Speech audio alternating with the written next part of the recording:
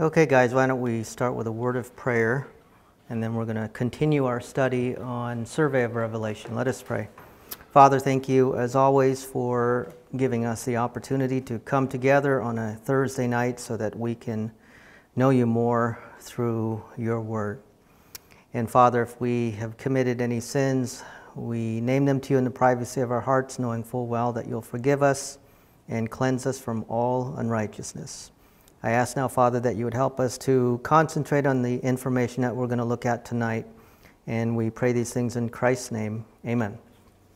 Okay, we're pushing through chapter 3. And remember, last week, this is where we left off. We are on verse 10. And let me just read the context of Revelation 3. If you have your Bibles, maybe just go back to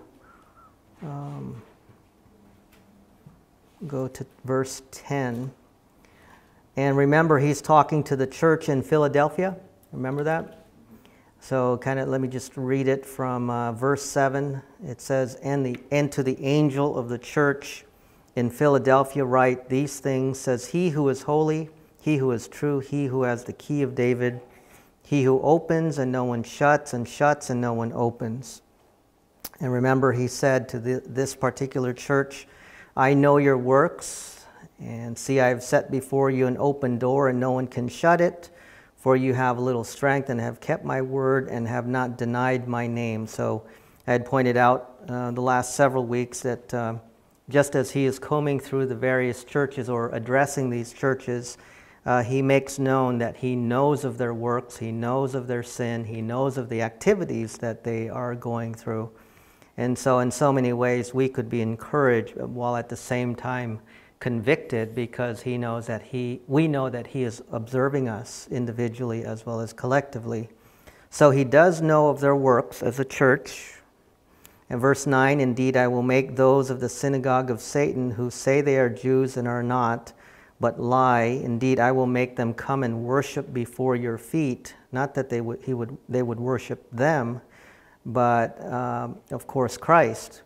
And to know that I have loved you, because you have kept my commandments. And that leads us to verse 10. Church at Philadelphia, because you have kept my command to, what's the word? Persevere. And that's okay, but what does that actually mean?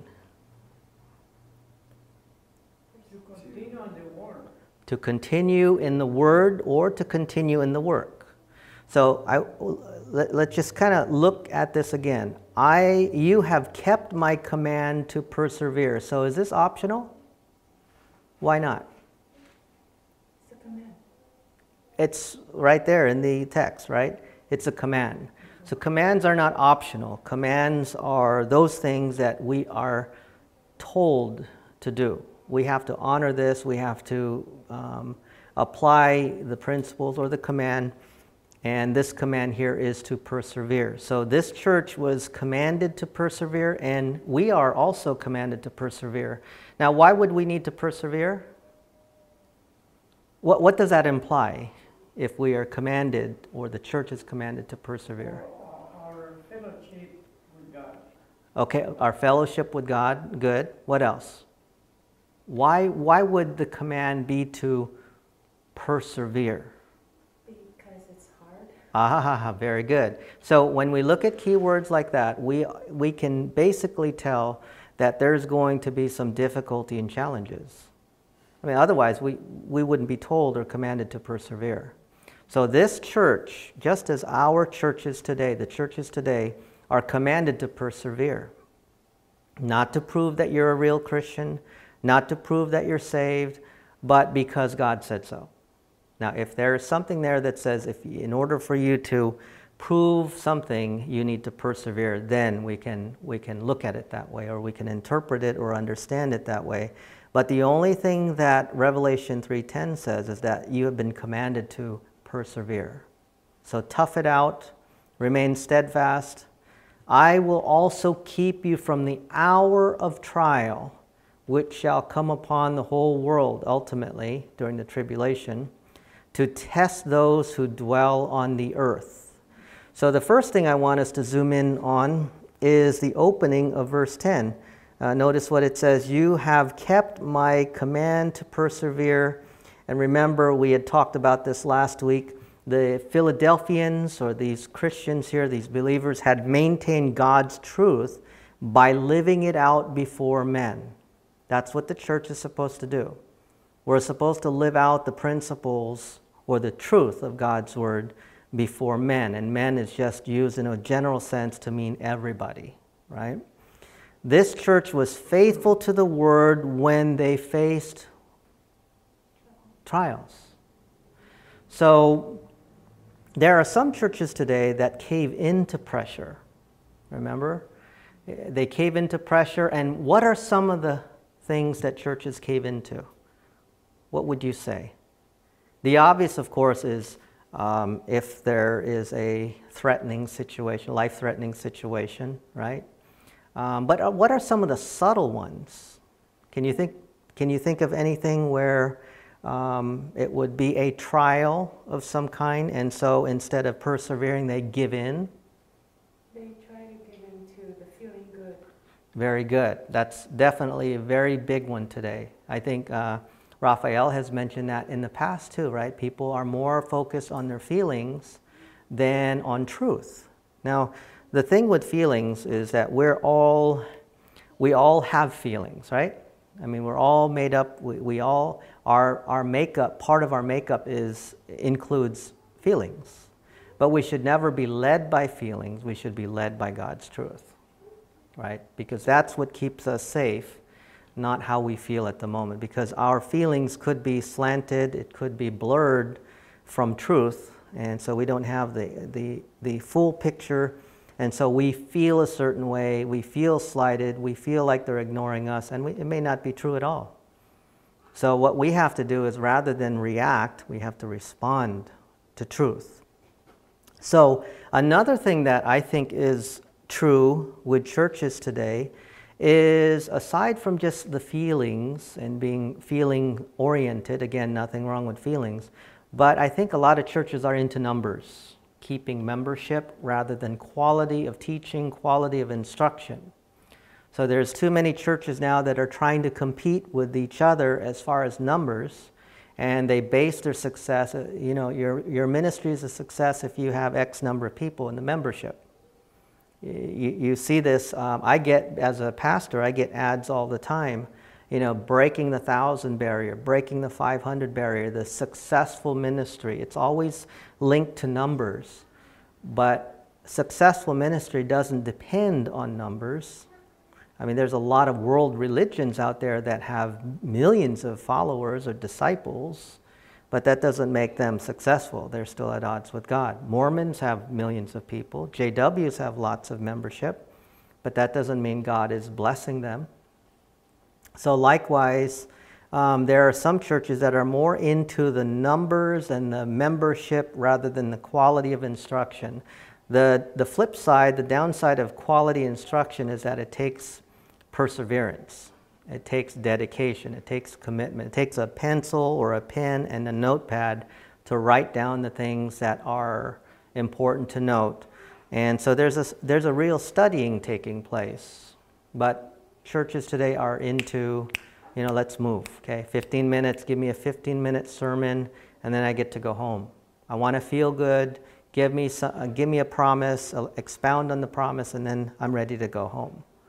But the truth is, if people who want to have stability and want to have peace of mind and want to have hope, the only way that they're going to get it is to be exposed to doctrine. They have to be exposed to God's word, and the majority of the times it's going to take time. It's not something that you can rush through. I mean, I'd love for my son to be 15 years old now so we can do all kinds of things. But I can't rush that. I can't accelerate that.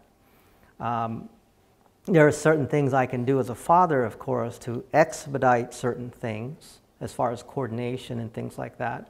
But as far as growth, that's going to be through a constant regularity of the intake of food, ample rest and food and protection, making sure he doesn't hurt himself.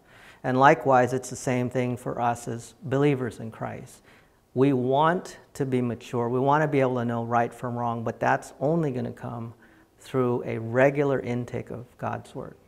Hebrews 5 is very clear. Romans 12, 2, and other verses talk about the importance of getting into the Word. I think when we take on, I think I was talking to Bill about this a week or so ago, it's kind of like fitness. The craze today is fitness. People want to be fit. Are we going to do strength conditioning? Are we going to do cardio? Some people say, no, don't do cardio. Some people say, no, don't do strength fitnessing. No, all you have to do is walk. So, everyone has their own say, but the important thing here is do something, right? Move. And it's the same thing with the scripture. Some people say, I don't have an hour a day. I don't have 5 hours a day. I don't have 30 minutes a day. Well, if you start somewhere with 3 minutes, 5 minutes, then you'll gain. You'll start to pick up the momentum. All of a sudden, you're going to appreciate the things that you're going to discover as you're spending time with God and His Word. As I've said before, if you want to hear God, get into His Word. If you want to hear God audibly, read it out loud. Because everything contained in Scripture comes from God.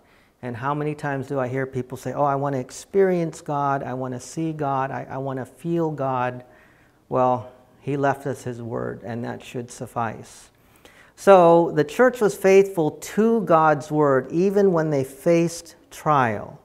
And the reason why they were able to endure is because they persevered. They were obedient to the command to persevere. And likewise, we ought to persevere too. We get hit, we're going to get hit from time to time, right? Don't you get hit with trials? Don't you get hit with challenges? Sometimes it's internal within the church, sometimes in the home. Sometimes it's at work, sometimes it's from relatives. So whatever the case may be, the command to persevere is in place. That's non-negotiable. We have to persevere because we're representatives of Him. We've been tagged with 2 titles, remember? We're all a royal priest, we're all an ambassador for Jesus Christ. Your ambassadorship depends heavily on your priesthood. If you're weak on your priesthood between you and God, meaning if you don't have sufficient quality time with God, that's going to reflect on how you are as an ambassador. So people want to witness, people want to get busy for Christ, but if they're shallow or anemic in their personal relationship with God as a priest, where it's private, behind closed doors between you and God, God and you, if that is not there, if that's not in place, that'll come out loud and clear as you are doing about your business as an ambassador. You're going to come out there, you're going to share, and you're just going to say, oh yeah, you need Jesus. What do I need? Why do I need Jesus? Well, because you do. And then all of a sudden you're going to realize that there's no substance behind what you're communicating, because although you're busy and you're out there and you're telling people about Christ, the content is not where it's supposed to be. Remember what I've said before? It's kind of like a car salesman. When you first start off, you're probably going to be really lousy because there's a lot of things you have to pick up. You have to be very confident in what you do. You have to be able to go up to the person and say, hey, what would it take for you to drive this car home tonight, Raphael? You have to be extremely confident in the product. Otherwise, you have no sale. But if you're going to be a car salesperson and you're going to say, someone's going to come up to you and say, do you work here? Yeah. I'm interested in this car. What kind of financing can I get? Well, I'm not really sure. If you have no answers for people who are seeking, you're not going to close the deal. But you have to be there and say, sir, you know what? That's a very good question. Let me ask you a question if you don't mind. Then I'll get to your finance question. What would it take for you to drive this car home tonight? What would it take to surprise your wife? What would it take to surprise your husband? Because you would look good behind the steering wheel. You have family? You do? Oh, did you know that this is rated number 2 in the world as far as safety? How can you not purchase a car like this? Let me get my sales manager and let's see what kind of deal we can get for you. Oh, no, I'm just here to shop around. Oh, yeah, I understand, but let's just see what he can do for you should you be interested. That kind of personality, that kind of confidence, you can sell Tupperware. And likewise, if you don't have the confidence in your relationship with God, that's going to be evident too. So that's why our ambassador title is going to be greatly influenced by what we do as a priest. Now, if you as a priest, on your free time at home, if your relationship is where it's supposed to be, boy, that's going to come out loud and clear when you start communicating with other people. They're going to know that you've spent sufficient time with your Lord, because the confidence that's going to come out, you know what? You're right, there are lots of religions out there. You're right, there are Mormons, there are JWs, there are all kinds of systems, and I don't doubt that at all. But one thing I'm sure is that God so loved the world that he gave his only begotten Son, that whoever believes in him should not perish but have everlasting life. I am sure of that without a shadow of a doubt. And not too many people can say that. These guys here, they persevered amidst the trial. And to me, that is very, very key. Because if the church did not continue to persevere, what would be affected?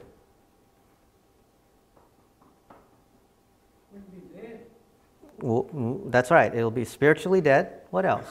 If the church does not persevere in the midst of trials, what would happen? Church is dead, spiritually speaking. What else? He will take them out. He'll remove the lampstand or the church. What else? Maybe the church will be closed. Church might close. There's no purpose for the church anymore, right? So if a church is constantly folding because of trials, then you have an anemic church. And so the people that could be impacted with the circle of people that you know, if you're a part of a dead church, you're not going to say anything because trials are hitting you. There hasn't been any instruction coming from behind the pulpit, coupled with personal time with God when you're at home. And so when you get hit with a trial, guess what happens? What typically happens to people when they're facing a trial? Do you see them on Sundays? Do you see them in Bible studies? No. Depends, right? Depends. If they're mature, then it doesn't matter if they're going through trials, because that's a fact of life. But if they're not grounded, they can't go. Why? They're emotional. I'm getting hit. I can't think. My head is spinning. So they can't persevere. So this church was able to persevere amidst the trials. This is a good church from this standpoint. We need more churches that will stand and persevere amidst the trials, irregardless of what's going on, irregardless of the threats of ISIS, the threats of the crime and the shooting and the killing, the bombing. We have to persevere in the commands of God. Otherwise, what's our purpose here? You and I live here. You and I, by His grace, are allowed to live here and take up space because we represent Him. But if we're not proactive in doing something, He might as well take us home. You're not here to just work. You're not here to just enjoy life. That's a part of the benefits of the salvation package in Christ. But that's with the understanding that you're going to persevere. Nobody is saying you can't have fun. We as believers should have the utmost fun because we know where we're going. Worst case scenario, take our last breath, where are we going to be? We're going to be face to face with Him. Can everybody say that? No. We know people who can't say that. So until such time, boom, we keep making impact. Plant that seed. Let someone else water it, and God ultimately will give the increase. But we need to persevere. Why? It's commanded. Commanded to persevere. Next one. I will keep you from the hour of trial. The hour of trial refers to a time of trouble that the entire Roman world would undergo in the reader's life.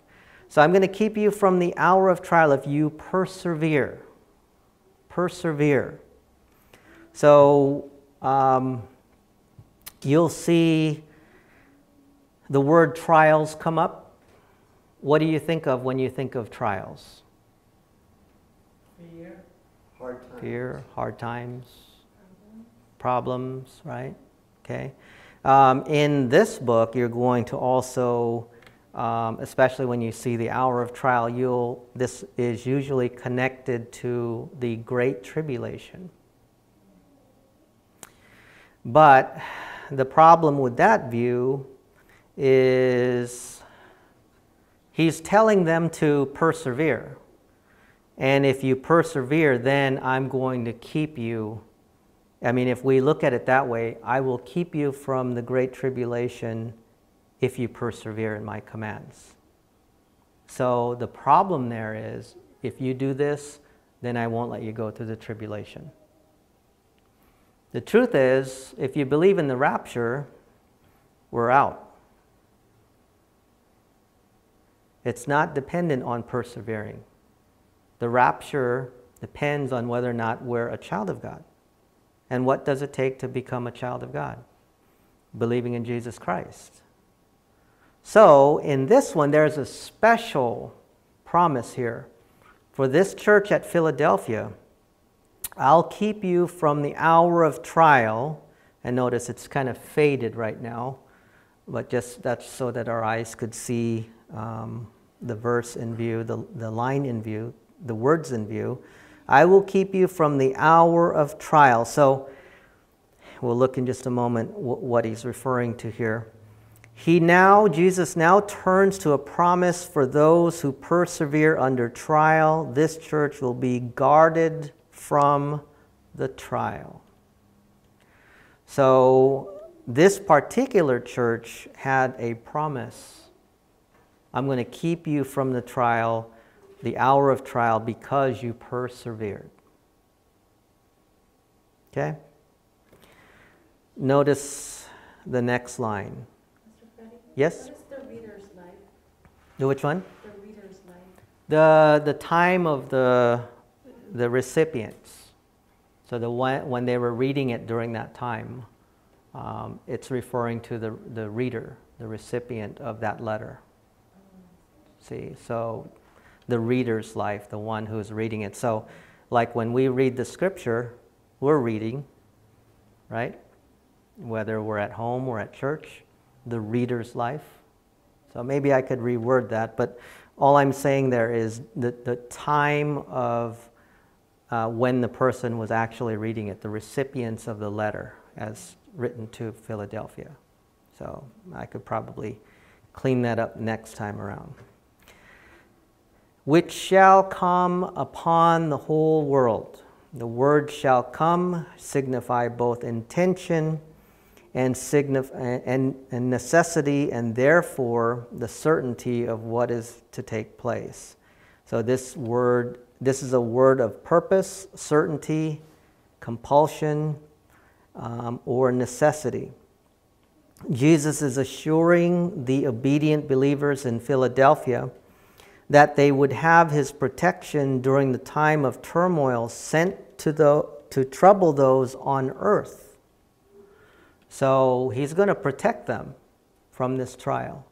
We have examples in the Old Testament where God would send a calamity. You remember, I'm sure you remember the 10 plagues with Pharaoh. Remember that? There were 10 plagues, and who sent it? God did. So apparently we don't have all the specifics, but he's going to send it to those who are there. And notice what it says, to test those who dwell on the earth. See? So we go back and we think of Moses and Pharaoh, and every time God, we looked at this, you remember Bill and Emily, Do you guys remember what was the cause of Pharaoh's hardening of the heart? There's one or two verses that talk about how God hardened Pharaoh's heart, but several times it was Pharaoh who hardened his heart. But do you remember what was the reason why Pharaoh got angry and decided to go back after his people? Because there was time, remember, just tell him to pull back the plagues, take the frogs back, remove the blood from the waters. Remember that? So when God would do that, then what would happen? You guys remember? What was the cause for Pharaoh to fight back? He takes it back, then he says, you know what? I changed my mind. Go get him. Remember that? Several times he does that. It's interesting because when we looked at this several months ago, I noticed that what prompted Pharaoh to go after God's people was after God extended grace. It was after God extended grace and pulled back the calamity or the plague. That's when Pharaoh said, you know what? Go get him. To me, it'd be like, if he can do this, I'm not going to mess with this God. This God is powerful. But it's interesting that the hardening of the heart was the result of God's grace. God extended grace, and then shortly after that, you see Pharaoh change his mind. Go get him. See? So God, the Son, is going to send a trial, the hour of trial. They're going to be kept from the hour of trial. Why? They persevered. They were obedient to his command. They kept his command. But there is going to be this hour of trial, according to Revelation 3:10. To test those who dwell on the earth. There is a coming time of trial that shall come upon those at the exact moment Jesus sends it forth. We don't have too much details beyond this. So, under the inspiration of the Holy Spirit, we're told that this is what the message was to the church at Philadelphia. Very personal. I want you guys to know that I've been observing you. I know your works. I know that you were persevering. I appreciate that. Amidst the trials, I appreciate that. And because of that, there's a special blessing for you guys. I'm going to spare you from the hour of trial. You're not going to endure or undergo what these guys are going to be going through, those here on the earth. So there is a coming of trial set that shall come upon those at the exact moment he sends it forth. Which now takes us to verse 11. Then he says, behold, I am coming quickly. Hold fast what you have, that no one may take your... Crown. You mean someone can take your crown? You know how many crowns there are in the scripture? 7. There are 7 trials. I mean, not trials, 7 crowns that we can earn. 7 crowns. Notice what he says here. Behold, I'm coming quickly. Hold fast to what you have, so that no one may take your crown. So notice, I am coming quickly. The word quickly means swift and speedy. When he comes, the event will unfold rapidly. It will happen with one fell swoop. His coming will take place in a short time. It will be sudden and unexpected. So the coming of Christ is an incentive for perseverance under pressure. Wouldn't you say that that's so? The coming of Christ is an incentive to persevere. Sure, we're saved. What if we don't persevere? We're still saved. But notice what Jesus said to this church at Philadelphia. They were going to be spared from this particular calamity that was forthcoming. So the constant expectation of the imminent coming of Christ keeps us on the tiptoe of expectancy. Are any of you looking forward to the day of Christ? I think we all are, right? What does that mean to you? So, no more suffering, No more pain. no more pain. It means that everything we go through is worth it in the end. Yeah. Everything we go through is worth it in the end. Very good. No more sickness. No more sickness. So that's referring to us. Do you have people who are not going to experience what you just said? You'd have to be a believer first to be able to say no more suffering, it's all worth it, no more pain. Again, the Revelation is, these are eschatological events, right? These are future events. These are things that are going to happen when we talk about the tribulation on. It should motivate us to be proactive in telling people. We're looking at what's going to happen in the future. When you read Facebook or the news online, Google, whatever you use for news, by the time you read it, it's already past. It's not even current anymore. It's old news. It could be several hours. It could be a day. It could be something that's already gone. It's in the past. We read news, we want to stay current. But the fact is, the truth is, it's not current anymore by the time we read it. It's already past. The Scriptures is the only book that tells us of future events before they occur, especially with what's contained in Revelation from 4 on. So what we're seeing now, and as we come to, when we wrap up Revelation 3, we're done as far as the church. The church is going to be gone, and chapters 4 on is going to be very, very interesting. So we're looking at what Jesus is saying to the churches, the various churches, the 7 churches. And then after that, the rest of Revelation is going to be for those who rejected Christ. So here we are, we're saying, I can't wait. Can't wait to be with Christ. No more suffering, no more pain. We'll be together for all eternity. We'll be with our Lord. It'll be a night. I'm sure that's going to be well worth it, as Bill said. But we're going to leave people behind, I'm sure. So our responsibility is, until that time, is to communicate to our loved ones and friends. So it's going to be sudden and unexpected. Kind of like, a thief in the night.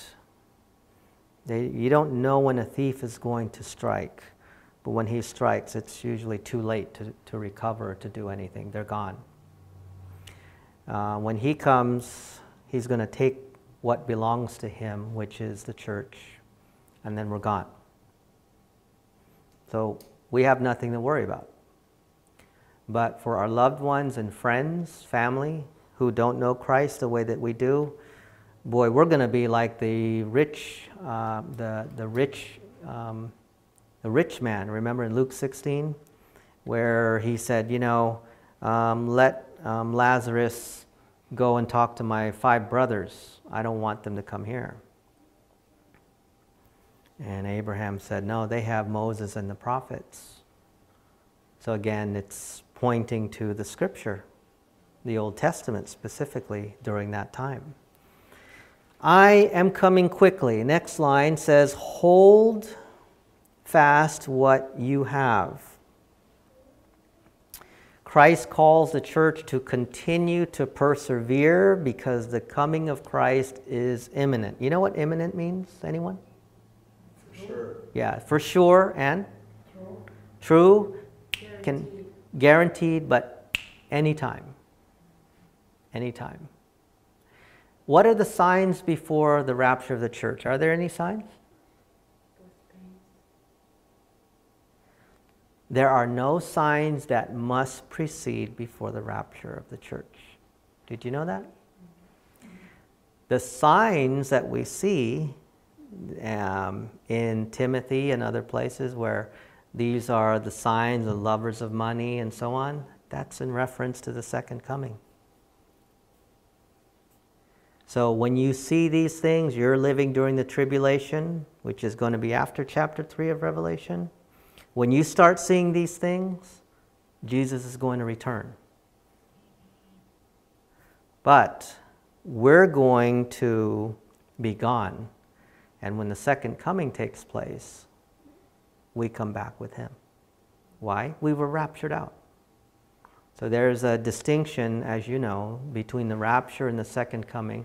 The rapture takes place, and there are no signs that have to take place. It could happen in 10 minutes from now. There isn't a shaking of hands with anybody, world leaders, nothing. The signs that we see in Scripture are related to the second coming, not the rapture. So the rapture can take place any time. So the good news is that we could be free any second now. The bad news is that because we don't have any kind of clue when he's going to return, we have to be busy as if he's coming back in 10 minutes, 5 minutes. Because once we're gone, that's it. Good for us, but for the people that we know, they're going to be left behind. They're going to have to sift through the Scripture. Hopefully you made a small impact. Hey, you know, Raphael's been inviting me to church all this time. Let me read that tract that he gave me. He gave me a tract like 2 months ago. I'm so glad I didn't throw it. I'm connecting all the dots. Everyone that seems to be missing all around the world seem to be churchgoers. So let's see what they did. I think Raphael mentioned something about John, the book of John or something. So they would have 7 years to figure it out. And if they don't figure it out, what will happen to them if they don't figure it out? Anyone know? Let's say we're left behind and we don't figure it out. We don't respond to Christ. What would happen to us during the 7-year tribulation? Do you know?